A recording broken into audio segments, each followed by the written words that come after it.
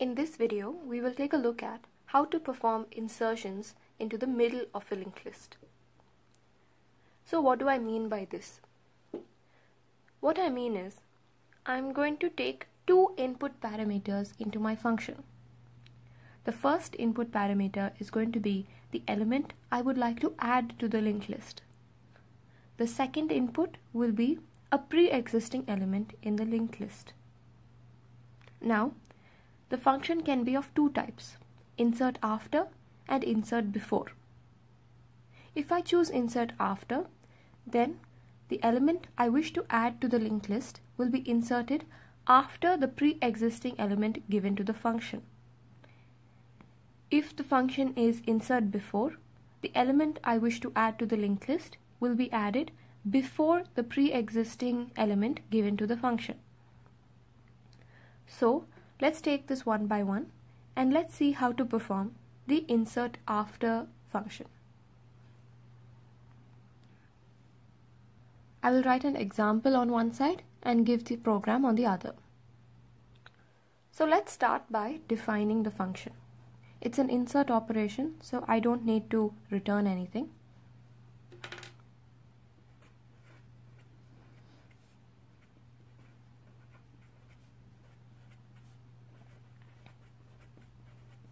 I'm calling my function insert after, and now I will take two input parameters. First, I'm going to take the element I want to add, and then I will take the element which is pre-existing. So the element I want to add is el_add, and the element that is pre-existing in the list, I am naming it el_pre. So what are the different cases that can occur when I want to insert? So the first thing you need to check is whether the pre-existing element given to the function really exists within the list. So the first case is, what if the pre-existing element is not found in the list?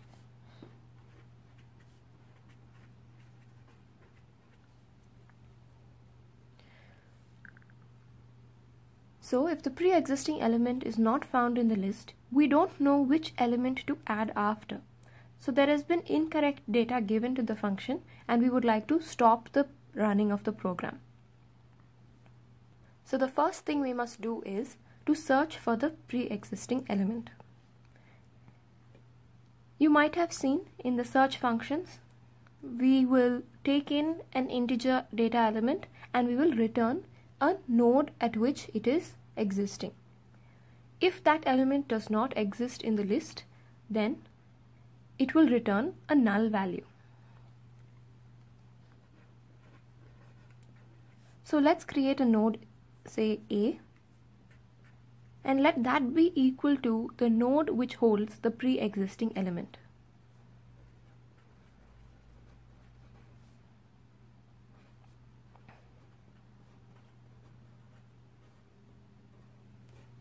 We have already looked at how this search function works in the previous videos.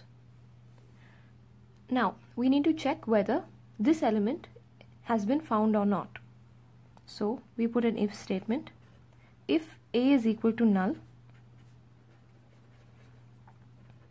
this means the pre-existing element is not found. So we don't want to continue with our program. So we will return over here.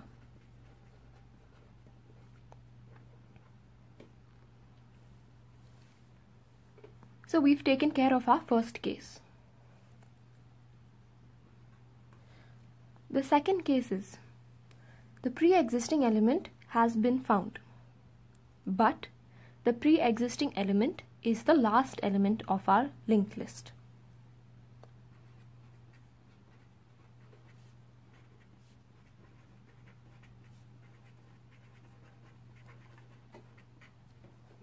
So why would this matter to us?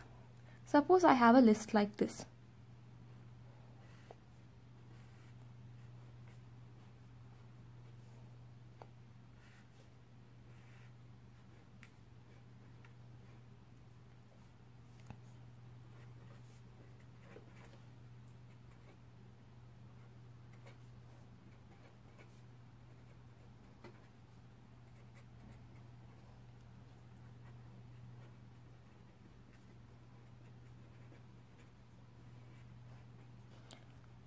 So currently I have a list like this, and let's say my pre-existing element is 2.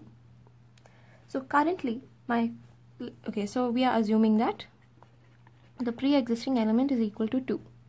So in this case, this implies that A is equal to the end, or A is equal to the last node. Now when I insert an element after this node, not only do the pointers change, but the end of the list also changes. So if we are to add an element after the end, then it is not only the pointers which are changing, but also the end value of that list will be changing. So we need to look into this case as well. So when we say we are going to add after the end node, this is the same as adding to the end of a list. So instead of writing the code again for that particular case, we can just call the function insert at the end. So let us check that case. If A is equal to the end, then what must I do? Then this means we are adding to the end of a list, or inserting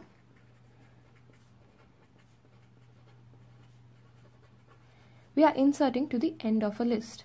In this case, we can use our function which we have discussed before, which is the insert end function.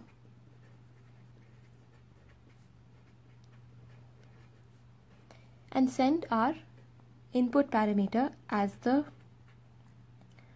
value we want to add to the list. And after we do this, we have completed our work and we can return from the function.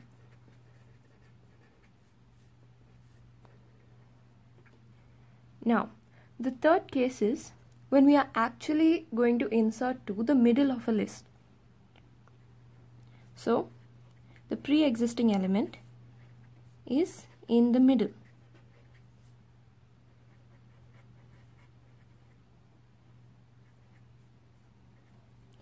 What I mean by the pre-existing element is in the middle is that the insertion is going to take place somewhere in the middle. So actually this is not perfectly correct, because even if the pre-existing element is the first element, the insertion will still occur at the second place, which would be the middle. So I won't write the pre-existing element here. I'll write the insertion occurs. So the insertion is in the middle of the list. So let's look at a case when that could happen.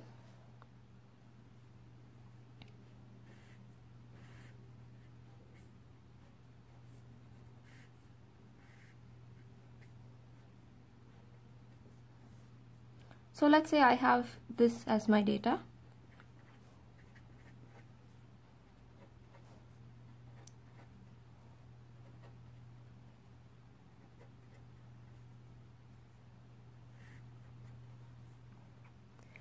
I want to add an element after the element 1. So in this case, the pre-existing element I take is 1. So now I know that this node is equal to A because I have found this node. Now I want to add the element 3. So the first thing I need to do is I need to create a node which stores this element. So let's say this is at some arbitrary memory location, and currently the previous and next pointers point to null. So what is the first thing I'm doing? I am creating a node for the element I want to add to the list. I'm going to call this node B.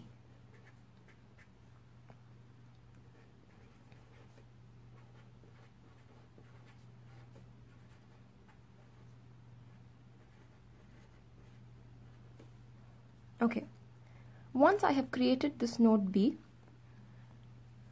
what I'm going to do is, now that I have the node A and node B, I'm going to name this node as node C. That is, I'm going to say node C is equal to A dot next. So what have we done now? We have just named the three different nodes. So this is going to be node A, this is going to be node B, and this is going to be node C. That's all we have done so far. What are the next steps? The next steps are these arrows need to change. So instead of A pointing towards C, we want A, the next of A, to point towards B. So what will I do then? I want A dot next to point to B. So what am I doing? I'm removing this from A dot next. I'm giving the value of B. So this no longer exists. A, the next node which follows A, is now B. Now, in turn, if B is to succeed A, we want B dot previous to equal to A, so that we can also imply that A precedes B. So instead of this B dot previous being null, I want the previous of B to point to A. So I will remove this from the previous of B, and I want previous of B to point to A. So I want 100 over here. So what am I doing? I'm saying B dot previous is equal to A. I'm writing this in one line because I consider this A to B and B to A just one link between A and B. You can write them on different lines as well, but since they are separated by a semicolon, it doesn't really matter. Now that we have finished this part of the link, let's finish the second part between B and C. Now, I want B dot next to point to C because C is going to come after B. So I'll remove null from B dot next and I will put in the value of C, which is 200. So this will point to C. So let me write that. I want B dot next to equal to C. Okay, now that I have done that, now we need to check the link from C to B. I want C dot previous to equal to B, since B is supposed to precede C in the linked list. So I will remove the existing value in C dot previous and I will put the value of B, which is 75. And so I have made the link from C to B as well. So what am I doing here? C dot previous is equal to B. With this, I have finished all the links I need to make to insert B right in the middle of A and C. I'm done with my function now and I can return from my function. So this is how you insert after a pre-existing element in a linked list. Soon we will see how to insert before a pre-existing element in a linked list as well.